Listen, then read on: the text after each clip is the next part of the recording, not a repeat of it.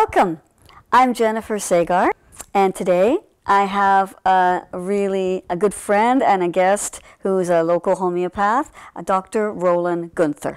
I am really pleased to have you here today, and I'd like you to tell us a little bit about, first of all, a little bit about you. You're from Germany. Yes. Hello, Jennifer. I'm very pleased to be here with you and to share this conversation with you. Yeah. And how long have you lived in Canada? It's 11 years now. Wow. And wow. I think it's just 1 year that I became a Canadian citizen. Oh, yeah? right, so right. Congratulations. Congratulations. Yeah. Good. And you work here on the island now. I live on the Vancouver island. I work here on the island. Yes, that's correct. And you have a homeopathic practice? Yes, right. I do. Yeah, and so for some people, this is partly why I was wanting to do this type of show, because I'd like to introduce some of these, maybe perhaps what we consider non-traditional treatments or therapies to people who may not know so much about them. So would you be able to tell us a little bit about what is homeopathy? What is homeopathy? What a great question. Homeopathy is a complete system of medicine that uses medicines that are processed, that are made from mineral, plant, or animal origin, and uses them to stimulate the self-healing of the body. These remedies are highly diluted and highly energized. That means they are diluted until there's no substance, but only pure energy. It's a pure energetic treatment. And another quality is that it is not a fight, so it is not a struggle like when there's a fever. In conventional medicine, you give something to sink the fever. As homeopath, we would give something that could, in its raw form, create the fever and now helps to sink the fever. I give you an example. Somebody that comes with a bee sting and a big allergic reaction to this bee sting, and it's all red and swollen and itchy and painful. Yeah, very likely when he goes to a homeopath would give him a remedy called apis, which is a remedy made of bee poison. Wow. But it does not hold the original poison anymore. Right. But it holds the whole energy of the bee and the bee poison, which is then energetically raised into a high vibration, and this helps then the body to deal with this bee poison on the physical level. Wow. So even though it's 200 years old, back then, no homeopathy, back then nobody talked about energy medicine. Right, right. It's pure energy medicine. Pure energy medicine, right. Wow, that's amazing. That, to me, that makes a lot of sense. So, so you are using things from the plant world, the mineral world, and did I miss one? Sorry. And the animal. And the animal kingdom, right? Also. Right. To help the body come back into balance. Correct. Basically. So you treat the whole body, really. What you're looking at, the symptom, I suppose, is just where you perhaps are putting some of the attention, but it's a treatment of the whole body, if I'm correct? Yes. You're looking at the body as a whole system? We look at the body as a whole system, and even more than the body. It's including our emotional and our mental sphere. Because as an organism, as a living being, we are composed of different aspects, of different parts. We have our physicality, we have our physical body, but we also have our emotional and our mental, you could call it body. It's energetic bodies. And all together, and of course our spirit, and all together, this is who we are as a human being. And the separation, physical and here's the soul, is very artificial. It is not real. In reality, soul and body constantly interact and influence each other. And everybody knows that, meanwhile. And so as a homeopath, not only we consider the different problems somebody might have at the same time in the body, but we also include in our consideration the emotional background and how somebody thinks about life. And more than that, we include the family background. Wow. Because wow. a lot of our things that we carry energetically, we did not create that in our individual life. We already got something passed on from our family, from our ancestors, or from the culture that we're born out of. Because also this family, or our culture, our nation, has an energetic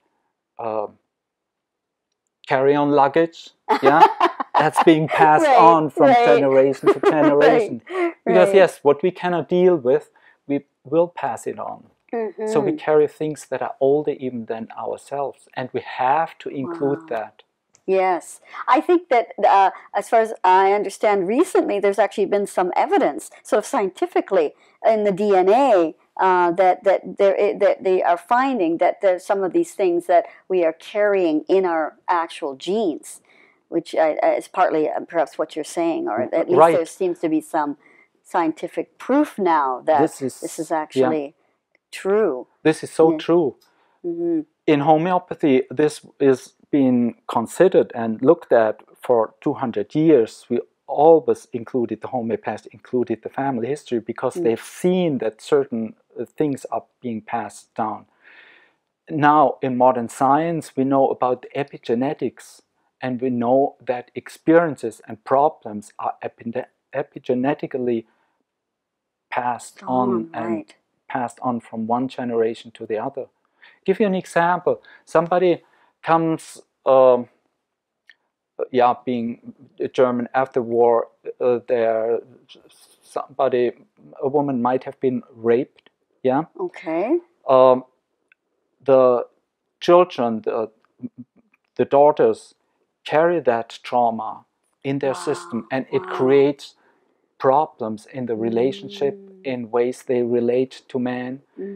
If I only look at this person right now from her life, and if I don't see the bigger picture, this is very, very hard to treat, because it is not created out of this lifetime. I need to include that historical, cultural, and family background in order to make sense of some things. Well, and only when I include that, there can be a solution.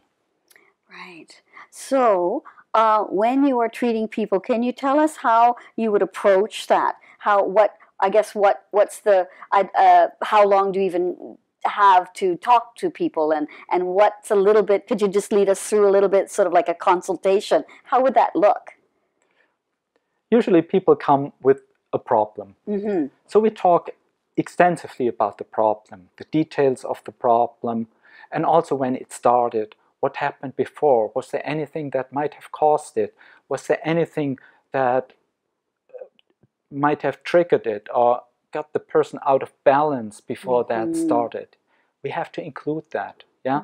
And then we have to see this problem that's being triggered there. Is it maybe an older problem? Is there a root also in childhood? Yeah? And then we go further from that. When I see somebody the first time, I take 2 to 3 hours time, because I really have to understand somebody. Somebody comes with a diagnosis and says, here, my little finger hurts. Yeah? That's not enough for a homeopathic treatment. This diagnosis is like one stone of a mosaic in a big picture. And it only becomes its meaning through the bigger picture. When I isolate it and only treat this finger, and ignore the person that has this finger and has the whole history and energetics that caused this problem, I don't do it justice. And I only can treat it very superficially. I can give a painkiller, and maybe the pain goes away and something else is going to come up, because the energetics that caused that would not have been influenced by any medication. Right. Because there's so much more going on behind, as you say, behind in the systems that you need to know about. So, and this is why we do energy medicine, because we know that all symptoms, also in the physical body, originally started from energetic disturbance. And this is where we have to start the treatment. Right, right. And so, what do treatments look like? What do you give people? Are they even tablets or liquids or what? Gee, I should have brought some. Oh, well. They all look the same, Oh, do homeopathic. they? They Okay. come in, usually they come in tiny little pellets, like sugar sucrose pellets, and so they all look the same, yeah. And the active ingredient is being sprayed on them and dried into these sugar pellets. Okay. And then I give them like that. And somebody takes 3 tiny little pellets, and maybe once a day or maybe once a month. And that's all. So, I guess very often people can. It only takes, depending on what they're needing to treat, could take a month or 2, or it's hard to say how long would a treatment last. It depends. Better answer you with a story. A few Okay, days ago, I love your stories. a few days ago, a man in my treatment came and said, "How come I'm in your treatment now a year, and my prostate problem is only a little bit better?" Yeah. Right. And you treated my wife, and after 3 months, her fibromyalgia was gone. Yeah. Right. So what's going on there? What a great question. Yes, I said, your wife's problem was an individual creation of this lifetime. She had that only for 5 years. Yeah, so it was kind of easy to deal with. Your prostate problem is not only your individual problem. This is a problem of a culture. You have that in common with 3/4 of all men here in our nation at the same time. And you have it in the 3rd generation of your family. So this is epigenetically hardwired. It will take way longer, it will take more effort, and it will go slower to heal. But it's also really important, because whatever we do not take care of and whatever problems we are not able to deal with, to heal, and energies to integrate in our lifetime, we're going to pass it on if we want it or not. And because we love our children and want them to have a world without too much luggage and baggage from other lifetimes and people before that came before, we try to deal with our problems and heal them. So even our own healing is not only our private individual thing, it's almost a responsibility for the whole, for all our relations, like Native That's people would say. That's such a great way of thinking about it, and I think something that people often don't consider. We're pretty kind of centered in ourselves, especially when we're sick, and we're kind of concerned with just healing that's going on. But to look at it like that is pretty amazing. You mentioned something that I know I've heard you talk about before, but when you talk about sort of a disease like prostate cancer or something that is also on a sort of a mass consciousness level happening in the world, and how that really fascinates me, how that affects, or how when you're treating someone, how you're actually also treating that whole energy system, if I understand correctly, on a more mass level. Is that right? Or yes and no. I treat the person coming to see me. Right. But his or her healing has an effect on the collective. Wow, right. As well as the problems of our collective affect us individually very strong. Yes. So the other way around, it goes the same. Every step that we do for our healing, we do it for everybody else around it. Indigenous people have a wonderful way of looking at that, and a deep, deep wisdom. Like when like Native people go in the sweat lodge, they say, all my relations, which is an acknowledgement. What I do, the healing that I'm doing, the prayers that I'm speaking in this ceremony, I do it for all my relations. It's not just me. Right. Healing happens in relationship. Yes. So healing is bridging the gap, bridging the separation, and seeing again we're part of a relationship. We're part of a big family. We truly are connected. And that has to be part of the healing. That has to be part of the healing. And we support this process with homeopathic remedies. On an individual basis, Yes. each time that you're on an individual basis. right. Yeah. But I just think that's something that's so important to think about, or to recognize how when we do try to heal ourselves, we're also doing it for everyone else, because we are all interconnected. We are all interconnected. There's nothing that affects only us personally. Yeah. Right. And what we do also goes out to everybody else around us. So every step that we do in healing, we license others and make it easier for others to walk this path of healing. Right. Whoever today, whoever man is dealing successfully with a prostate problem and makes it easier for everybody else. So this is a great, great opportunity to do something for ourselves and at the same time for the collective, for the whole, for all men and our whole nation. We often look at ourselves as so isolated, me against the rest of the world, in our survival, fear-based survival attitude. It's not the truth, It's me and the rest of the world. That's right. It's me including the rest of the world. Definitely. That's amazing. Yeah. I'm just letting that sink in, because I think that's just so important. Yeah. Another aspect that I'd like you just to touch on within, I guess, the homeopathic work that you do is something called a shamia, which is, I believe, quite unique. I've experienced it a little bit, but this is something that I think is really interesting, and it's perhaps even a little bit beyond the normal realm of homeopathic treatments. It's something you do use, I understand, your homeopathic training to do this work, but maybe you could speak a little bit about that, because I find it quite fascinating. I happily do, because this is my passion, and it is connected with homeopathy, but not absolutely only included in homeopathy. What Shamir is a ceremony of reconnecting with nature. The parts of the ceremony come partially, the mechanics come from homeopathy. The mechanics are simply grinding up and diluting a tiny little bit of a substance, like a plant. of a plant, or of some hair of an animal, or some mineral, grind it up and diluting it step by step.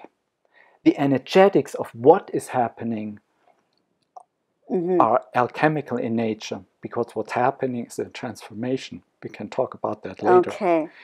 And the attitude I'm doing that with is really the attitude of indigenous peoples, and that I was and am involved with in my native relatives here. I walked the traditional native path, and I lived here on the reserve. I'm adopted in a family on the reserve in Alberta, and I walked this traditional path. This changed my whole attitude to the individual, to the community, and to our relations, how we relate with each other, and especially how we relate to nature. For me, a remedy is not something from a shelf in the pharmacy that has a name and a number. For me, a remedy is a living being in nature that has a soul, that is willing and able to communicate with us and happy to support us on our journey as human beings. Wow. So even the stone and the tree out there, they are part of our family and they support us. And when we accept their gift of healing that they provide, we give them our gratitude, our friendship, and our respect. And there's again a bigger cycle and a bigger healing. Now coming back to Shamir. So Shamir, I say, is where I'm home. Shamir is at the crossroads where alchemy, homeopathy, and shamanism meet. Ah, interesting. And it is a ceremony where we connect with nature, where we use something from nature, and in grinding it up, we set free the energy that was caught up in the physical substance. We take a tiny little bit of that substance. This energy that we set free creates an energetic field vibrating in the room, because we are within this vibrating space. We are affected. Every cell of our body is affected and starts to resonate with this vibration. And then we simply have to go through a process of allowing something to happen and look inside and see, how does that affect me? Okay. And it usually affects first our physical body. We get certain sensations. Later on, when we change the dilution and the vibrational level, we are affected on our emotional levels, and it might be more or less painful. Memories or sensations come up, sad, grief, maybe a tear or something like that, or an anger or whatever it is, yeah. And then we raise again the vibrational level, and we reach a mental level. And from this mental level, it's the first time that we can see the bigger picture of what I've been going through on the physical and on the emotional level so far, and kind of understand, oh, this is a problem I'm dealing here with. And then we go even higher and reach a spiritual level. And there is something that's absolutely, for me, it's always a miracle. I've experienced it so often, and I'm excited every time, because what seemed to be a problem in the lower levels, when I reach the spiritual level, there's this alchemical transformation happening, and suddenly it turns into a gift, that I could not foresee. Let me give you can I give you an example? Please. Yeah. Okay. For years I was having dreams of lions chasing me, and I was scared and trying to hide and run away, and so I knew I have some problem with that, so I better take care of that somewhere. And I did not know what it is and whatever. I asked around, I prayed for it to get something, maybe a little hair or something from a lion in order to do a shamia. Right. Yeah? Okay. And for a long time I did not succeed. Yeah, people promised me and it didn't come, and I went to zoos and they said no. Yeah, and then within a couple of months I got some hair from a lion from a Maasai warrior in Kenya.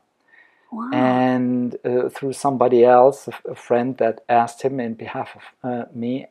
And so this Maasai got his ceremonial headdress and cut off a little bit of hair. And said, wow. "This is What an honor. this is a lion that I killed as a young man." Yeah. And a couple of weeks later, from a friend of mine, a homeopath in India, he sent me some hair of the last Asian lions. They have a reserve in India, and and I got there some hair. So I said, well, Roland, you better go for it now. It's time. Yeah. And I felt not ready. I'm not sure if I can handle that. And my old knot. Anyways, so we did that. We gathered a small group of us, gathered around that, and then here went into our inner space and like meditative space, grinding up this thing, and just watching what's happening. What was happening on the lower levels was just a huge increased ego and increased self-assertive, aggressive behavior, a lust for certain violence, and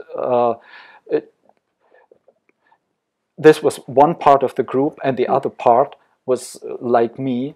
We felt smaller and smaller and like victims and scared, yeah, and it was a real problem. And I was, the whole first day for me was like that. And I prayed and said, oh, the Spirit help me. I don't know how to deal with that. And then the second day we reached the spiritual level and the thing turned around completely. And what seemed to be on the lower levels, just a bully, lines, when you look at them in nature, they are just big bullies, aggressive, and whoever's in their way, they just run over or kill him or whatever, All of a sudden, it was not about that anymore. It was about the raw of a lion is the beginning of creation. It's like what in the Bible was said, the word of God, the first word, the first sound. The raw of the lion is really the statement, I am. And from this is the whole creation opens up in this space that this sound, the raw of a lion, creates. And then in even higher levels than that, we realize this is about leadership. And the lion taught us on the higher levels what it means to be a leader, and to be king, or to about leadership. True leadership. And true leadership, that it's not something that's given to you from others, but something that you are gifted with because you have a connection to a higher vision and to a higher level of truth. And you bring that down. This is like Martin Luther King did not boss around everybody and tell him you do this and you do that. He was a great leader because he came and said, I had a dream. That means he was connected to higher potential, to a truth, to a potential in the future. And he channeled that and brought that down and inspired others. So others could see this man is a leader and we follow him. So we ended up in a totally different space and really awe-inspiring space than where we started. And this is what I mean. This is a transformation alchemically in nature, where really you have a problem in the lower levels that you just have to go through, and then there's a transformation happening and you end up with a gift. And actually this is the path of healing.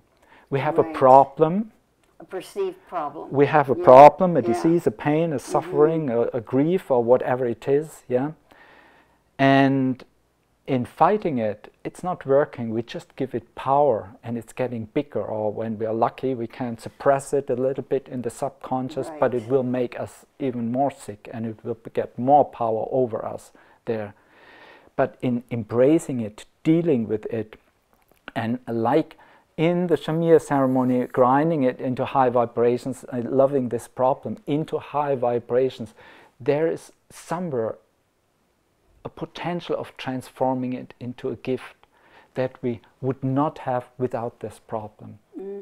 So in this ceremony, we kind of, in a ceremonial way, we experience something about life. That the problems we're facing are actually, in the end, blessings. This is so so important to think about and to recognize. I think we're all starting. I personally am starting to get that things that are so-called problems or issues or things that we don't like are really just trying to sort of get our attention and maybe bring us to some kind of deeper understanding. They are gifts. Now the gifts of life and of Creator, they are often not packed in Christmas paper with bow, and shiny and beautiful.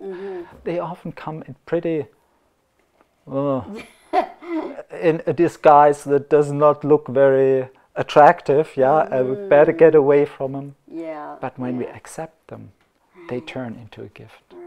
So something that for you was like a big fear, I guess, but that felt like a fearful thing to you, you were able to find the sort of a higher sort of gift there.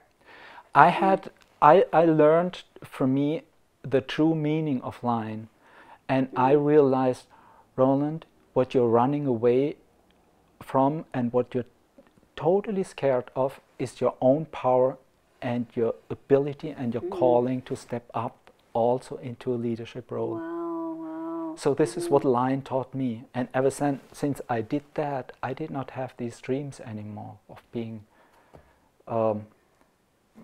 chased by lions. Yeah. For me, lion, meanwhile, it's more a potential in my own future that I have and want to open up myself for. Right, right. Oh, that's really fascinating. I think we're going to draw this to a close pretty soon, but maybe just you could tell us what other things. I know you mentioned the lion, but what can you just give us another example of one more thing that you might have delved into with the shamia that you found really amazing in its what it taught you? One other example, when I look out the window, I see this Douglas fir over there. Yeah, Douglas fir. When I came to Canada, when I came here to the island, yeah, to Western Canada, was the first. I had the impression I need to understand Douglas fir. She's so this tree is so dominant here, yeah. And then one day again we met in a group. Simply, what we do in a group energetically is stronger than what we do isolated in isolation. Yeah, so sense. I love to do that in a group. Yeah, and the result also is bigger. So we took a few needles, 2 or 3 needles, put them in the bowl and started grinding with milk sugar and so on. And the first thing we felt is this stiffness and rigid, and that's being straight and traditional, and there's rules that we got to follow, and and a certain uniformity. When you look at Douglas firs, how they grow, they are kind of uniform. Yeah, when you compare it with arbutus trees, they are highly individual. Yes. Douglas firs are more uniform a little bit, straight one next to the other like soldiers. Yeah, and so there was this kind of rigidity in our body, pains in our body, but also rigidity in our. There was not much emotion, a certain held back anger, yeah, and a rigidity in our thinking. That's the way it was, and that's the way we should keep it, yeah. And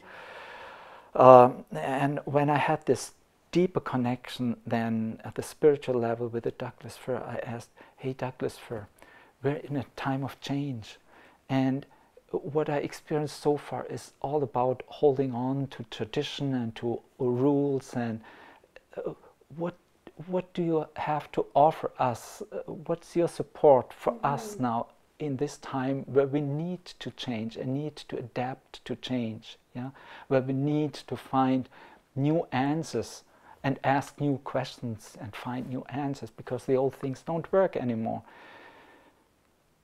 And what I received was a clear image. Douglas fir telling me, "Look at this village here. You see a traditional native village. There's children laughing, women cooking and going along their business, somebody carving a pole, yeah, and everything of that happens because we are the guardians and we hold the space of safety for this village. What I can help you in your time of change is I can give you the safety that you need in order to find the change inside. So you're not pushed from the outside and have to change, because then you will resist and you will have a lot of pain to going through the change. I give you the safety, the inner safe space inside with my rigidity that you need in order to find what you want to change from inside. And then the change will be an organic one coming from inside and not from fear and threats from the outside. Right. And I thought, wow, you know, you see something like that, and in the end it changes totally. It's something I could not have made up. Yeah. And ever since then, you know, when I have people that deal with anxiety or insecurities, sometimes besides the homeopathic specific remedy, I tell them, maybe you sit with the Douglas fir and meditate on the Douglas fir, because the Douglas fir can give you that space of safety that you're looking for. I can imagine that the knowledge that you've gained through these shamanic practices have really enriched your practice as a homeopathic doctor enormously. Absolutely. Yeah. It gave me every time I do something like this, my inner world expands.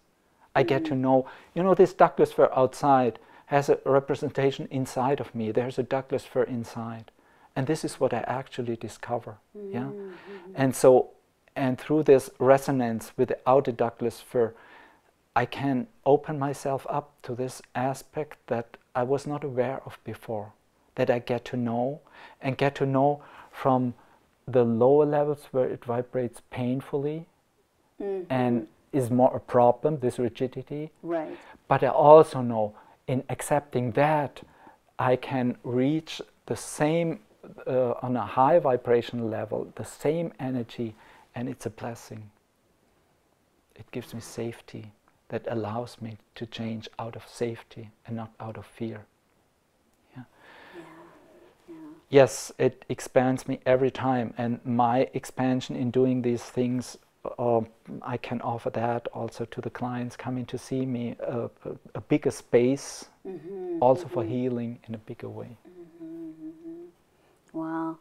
Well, it's been really, really amazing, and I could sit here and talk to you all day and hear your stories. I'm just wondering if we can let people know if they would like to contact you at all, that you are on online and you have your own Facebook, or you have your own sites. I have a website, yeah. I'm too old for Facebook, or at least I never could get friends with it. It's too much work. It feels too strange for me.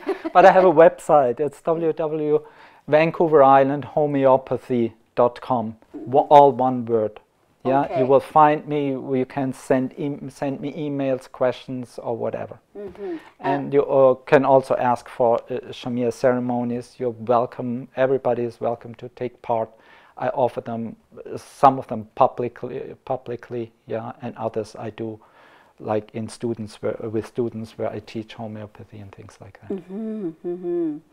Well, thank you very, very much. It's been really interesting. Thanks so much, Roland. You're very welcome. Thank you.